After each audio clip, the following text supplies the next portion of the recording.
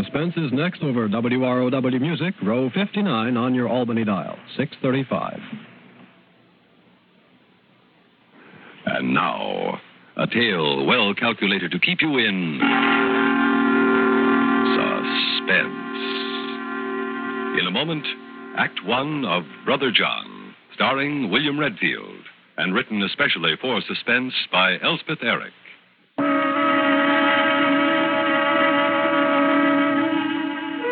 It was so simple, it was ridiculous. I was lying there in the Veterans Hospital with a brain embolism. Stroke, they call it, for short. You think that only happens to old people? Both of us in that room were under 30. You see, you get a stroke on the left side of your brain. It paralyzes the right side of your body. And it makes you so you can't talk. I mean, you got all the words in your head and you understand what everybody says, but you can't talk. So I just laid there and listened to Brother John talking to the Army doctor. He's your brother? Yes, 20 years younger. I've taken care of him since he was a kid. Well, we'll hope for spontaneous recovery. What's that? The damage to the brain clears up by itself. Speech returns and the paralysis disappears. Well, what do I do now? Well, can you remember what books he read as a child? Little poems or songs. Hey Diddle Diddle, Humpty Dumpty. Often these things come back first. Charlie was born in France. Our parents both died there when Charlie was 10. By that time, I was in okay shape financially, and they sent him back to me. But he only spoke French. I remember he used to sing that Frere Jacques thing. Yes, singing often helps. The rhythm carries them along. I hardly know any French. Well, now, you do your best. This may all clear up sooner than you think. The man on the other side of the screen has the same trouble. He seems to be coming along. Well, thank you, Doctor. Anything else you want to know, ask for me at the desk. Thanks.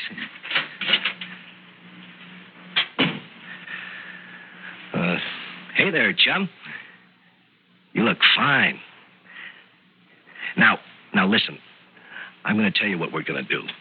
You know the apartment I have over the garage at the Tremaines? Well, you're going to come there. It's big enough. Wait till you see it. It's great. Yeah. What's the matter? You think they'll mind? They won't mind. They're very nice people. And, of course, they're really not in any position to mind anything. Are they, huh? No. But when I took that prison rap for Jerry Tremaine, he promised he'd look after me for the rest of my life. And somebody asks you, what does your brother do? You can say, he's butler for the Gerald Tremaines. It's not much, I grant you that, but it's better than saying he's a bum, right? Yeah, he's doing very well, incidentally, old Jerry. All strictly on the up and up ever since that one little mistake that I did time for. But I'm a nice fella. I've stuck to our original agreement, $200 a week for life. And, of course, I get my board and room. So most of it I've got put away for you. And if you ever need a little extra, well, truth is, Mrs. Tremaine is what you might say crazy about me. I could always put the bite on her for a little extra if you needed it. Listen, I brought you some champagne. Want me to open it now, huh? Oh, okay, later. With your buddy here, huh? Doctor says you both got this cerebral thing. Okay if I introduce myself? My name's McGee. Yeah, I'm Charlie's brother, John. I brought some champagne. You and Charlie can have it together, okay? You both look great, you know. Just great. Well, good luck. Enjoy the champagne. Hey, looks like a nice fella. You want to say something, Charlie? Go ahead, try, huh? Go ahead. Frère Jacques, dormez-vous, dormez-vous.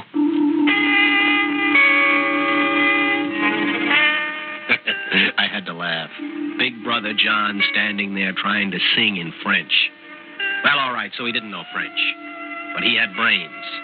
He does a little stretch in prison for a guy, then when he gets out, he moves in with the guy, gets $200 a week, and takes over the wife besides. Well, anyway, a few days later, I had a spontaneous recovery. Blood clot was absorbed, speech came back, paralysis is gone. I'm out of the Army. walking around. But you see, I'd never met these Tremaines, and I'm very curious to find out what they're like. So, Mrs. Tremaine comes to the door. Not a bad-looking woman for her age. She lets me in and introduces me to her husband. This is my husband, Mr. Tremaine.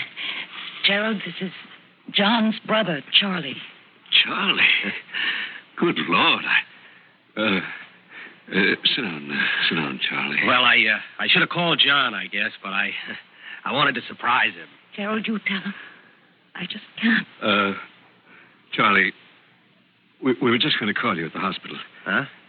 Yeah, the truth is, well, your brother has been shot, Charlie, killed. John? John was shot? It just happened about an hour ago. What? Who'd want to do a thing like that? We don't know who did it. The police don't know. Gerald, you ought to let them know that Charlie's here. All right, I will. I'll be right with you. Oh, he was such a wonderful brother to me. I know. He talked a lot about you. I mean, he did everything for me. You were planning to stay here with him, weren't you?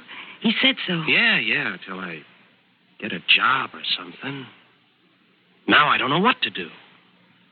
Well, why don't you just stay on here anyway for the time being?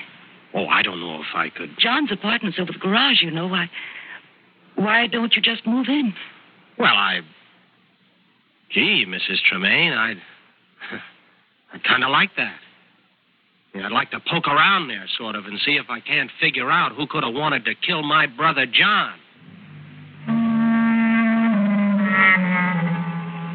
It was so simple. It was ridiculous. I could move right in, and I did. They were nice, really. She was what you'd call faded, I guess, but not too faded. I could see how John could have gone for her a little bit. Next morning, I asked if I could help her with breakfast. You know, John told me a lot about you, Mrs. Tremaine. He did? Yeah. He liked you a lot. Well, that's very nice to hear. I can see why. You're very attractive. Well, now... I mean, John certainly thought you were. And so do I. That's a nice compliment from a young man. Well, you're not much older than I am. Well, I'm certainly not younger. Lots of men my age go for older women. I really wouldn't know about that. Oh, come on now, Mrs. Tremaine. You must have had lots of guys going for you. Really, Charlie, I don't think this is the way for us to talk.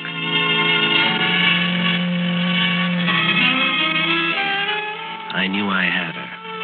When they say they shouldn't talk this way, they're starting to weaken. They talk that way all the time they're saying they shouldn't, and pretty soon they're ready for action. Anyway, I could see she was getting uncomfortable, and that was exactly what I wanted. Her husband came downstairs right then, and I took him some coffee in the living room. John was with us a long time, you know, Charlie. Yeah, I know. A terrible shock. Awful. You talked to the police? Mm-hmm. Last night. They don't seem to know much. Well, they need time, I guess. Oh, sure. Look, Charlie, you stay on here just as long as you like. No, Mr. Tremaine. I'll be moving on pretty soon, I guess. I mean, John said he had some money saved up for me. Oh? Yeah, quite a lot. Good. I don't know how he did it. Almost $40,000. That much, huh? Yeah. Well, he must have made good investments. No, he just had savings. Yeah. In 4 different banks. Oh, is that so? Yeah. Every week he made a deposit, see. A big one. You don't say. Ever since the first week, he came to work for you. Well, now, what do you know about that? So, I had him, too, and I knew it. Now, both of them were uncomfortable. But they were nice people, really. I could almost have gotten to like them. Yeah. Anyway, I helped Mrs. Tremaine put the breakfast on the table. They even asked me to eat with them, but I said no, I was going out. Only I didn't go out. I stayed in the kitchen because I wanted to hear what they had to say to each other. Connie, how long is he going to stay? Charlie? Yeah, Charlie. I don't know. Nice fella. Very nice. Not like John, though. No, not really. Mm-mm. Doesn't even look like him. He's a lot younger, of course. Yes. I'll miss John. We'll get somebody else. Not like John, though. No, not like John. I was sorry I wasn't like John. I really was. I'd have liked to stay on with these people for a while. I was even a pretty good butler, if you can imagine that. I helped Mrs. Tremaine get lunch. I'm terribly awkward in the kitchen, I'm afraid. Oh, well, let me do that.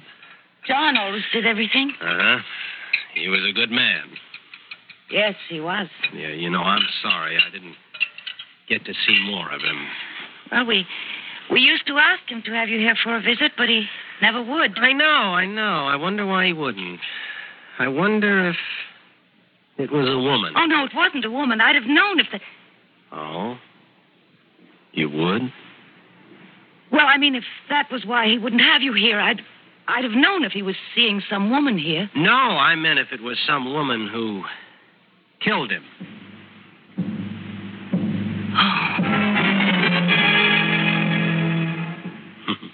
You should have seen her face. All of a sudden, she looked like somebody had hit her. Then Mr. Tremaine came home for lunch. I made him a drink first in the living room. Join me, Charlie? Oh, well, thank you, Mr. Tremaine. I don't usually indulge in the middle of the day. No, of course not. $38,000. How's that?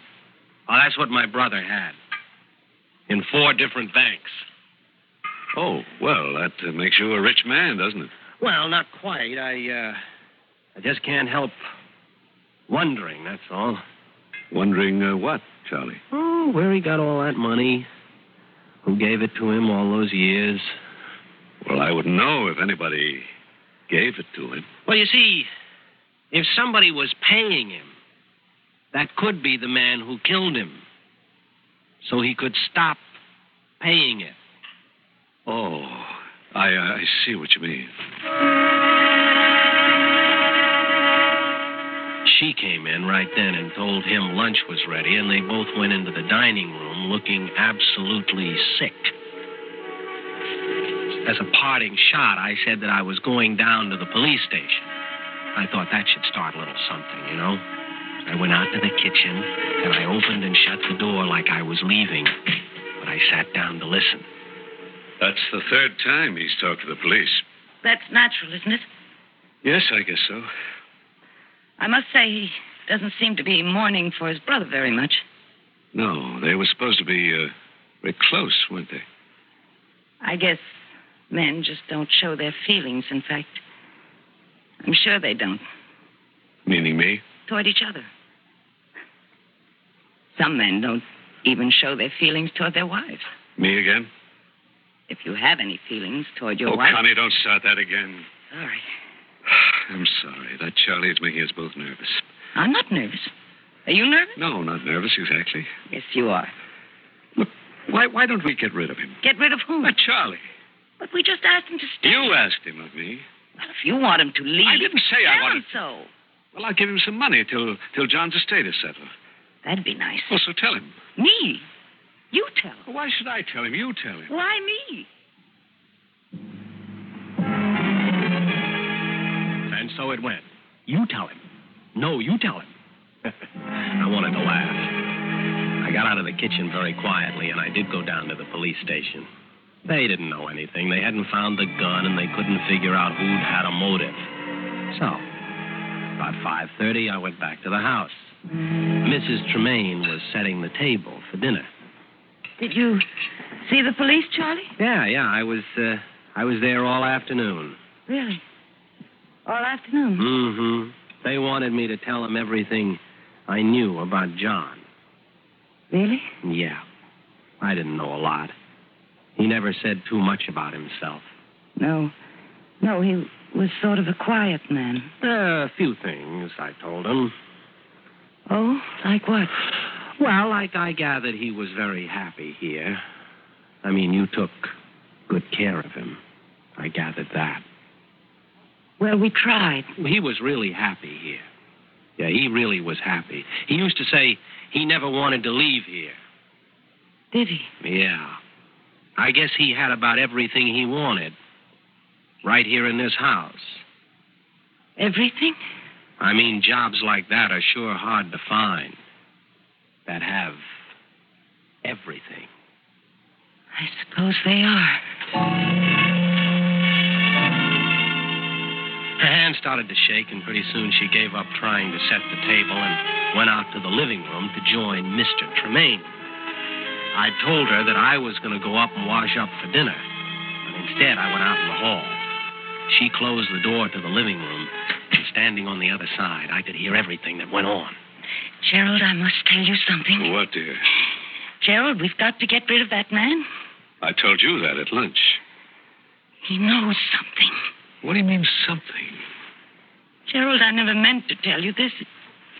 It isn't anything much, really, only now it might make the police think I killed John. You? Oh, I'm so ashamed of myself. Carrying on with a servant. What? Poor little lonely housewife, taking up with the first man who was nice. Connie, what are you talking about? That's the way I thought of myself, Gerald. It was all self-pity, all of it. I was alone all day, and John was here. Connie, That's the way it was.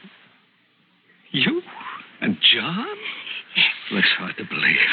Well, Gerald, I'm not trying to excuse myself. I'm not. It's just that now John's dead, and that awful Charlie thinks some woman killed him, and I think he thinks I'm the woman. No, he doesn't. He's been hinting around. He thinks some man did it. Some man who was paying John a lot of money, extortion money. Who? Me. You? Yes.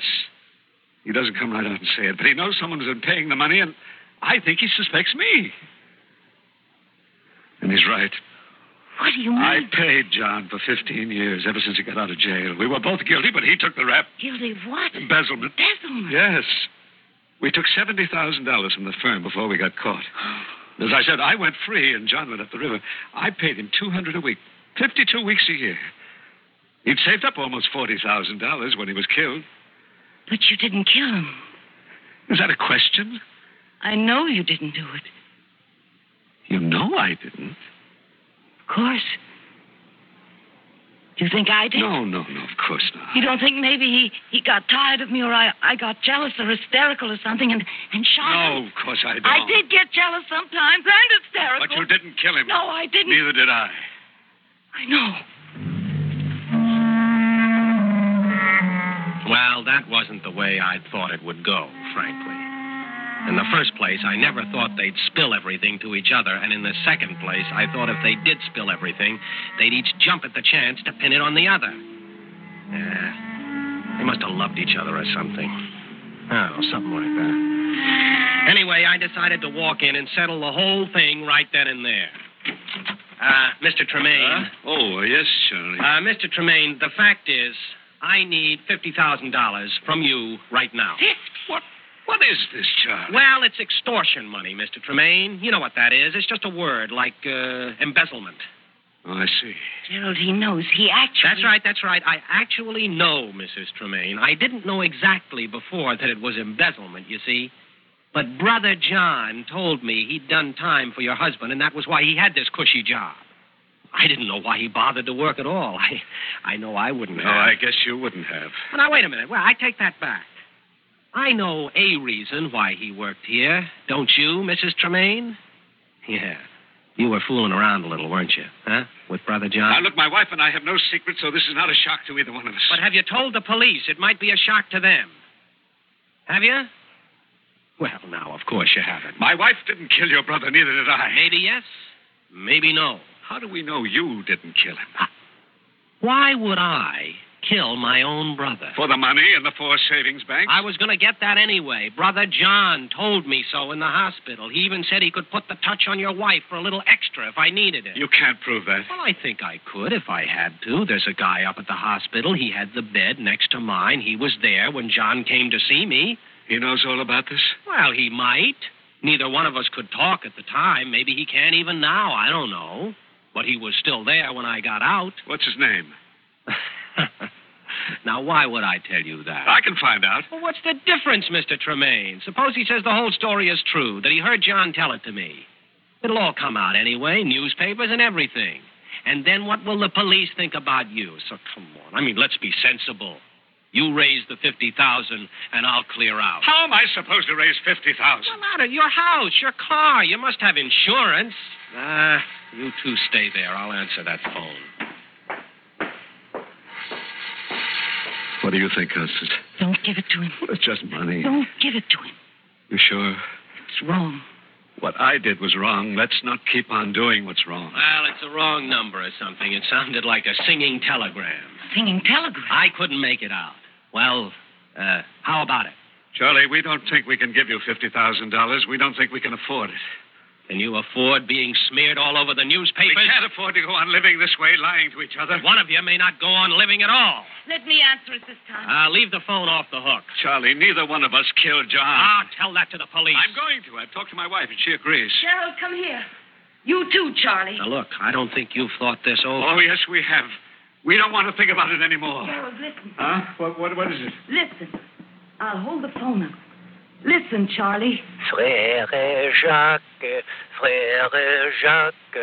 dormez-vous, dormez-vous. Frère Jacques, dormez-vous, dormez-vous. Well, that's the story. It was the real Charlie on the phone, the guy in the other bed. See, he hadn't had a spontaneous recovery like mine.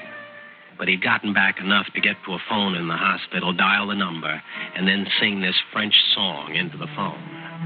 Brother John, are you sleeping, are you sleeping? That's what it says. It's just my lousy luck I never learned French, or I'd have known it was the real Charlie the first time he called. Oh, I guess you want the gun I killed John with, huh? Oh, here. Yeah, I've had it in my pocket the whole time. Oh, and thanks for offering me a lawyer. But frankly, I don't think any lawyer in the world could get me off. Do you? Well, do you? Suspense.